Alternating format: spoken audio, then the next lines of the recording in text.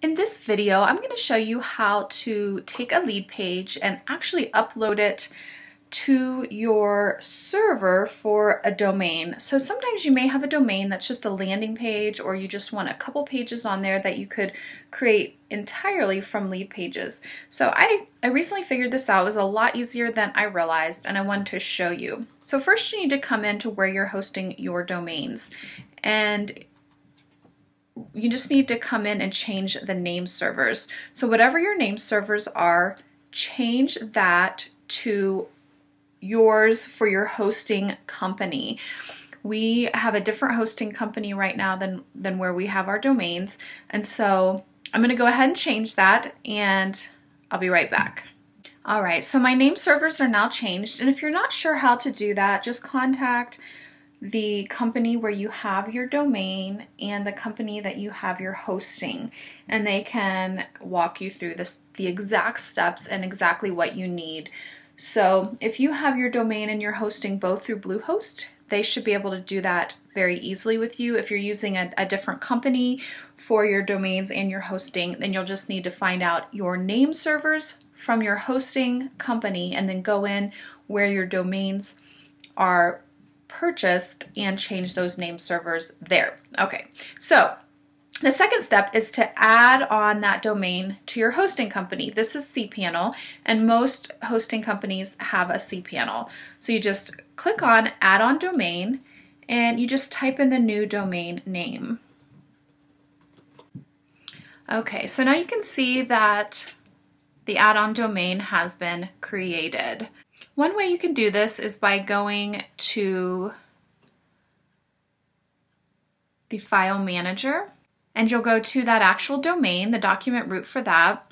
Then you can just click Upload, and what you'll do is on your lead page, you'll click Publish, and you'll want to say your own server, and you want to click Download HTML. Because this page will be updated automatically each time you edit it here on LeadPages. So that's a really, really good thing. So you want to download that HTML, and I've already done that, but just download that to your computer, and then that's the file that you will upload in your file manager. And then you'll choose the file, and then it says complete. All right, so it's uploaded, but now we need to come back here and rename this to index.html. All right, and that's all you have to do. Now this is uploaded as a lead page to writingweek.com.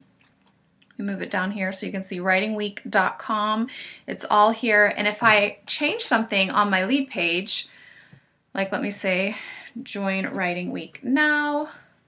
So I'll save that, and then I will update this. And now it's updated here. So it's really a great way to use LeadPages to create a landing page like, writingweek.com.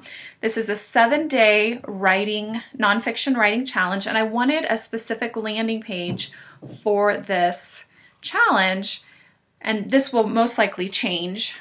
This is just something I've put on here in the beginning, but I also do this for authoraudienceacademy.com, and instead of doing a forward, which sometimes would give my visitors an error, now I can simply change my name servers at my domain to my host, create an add-on domain in my cPanel. That's the second step.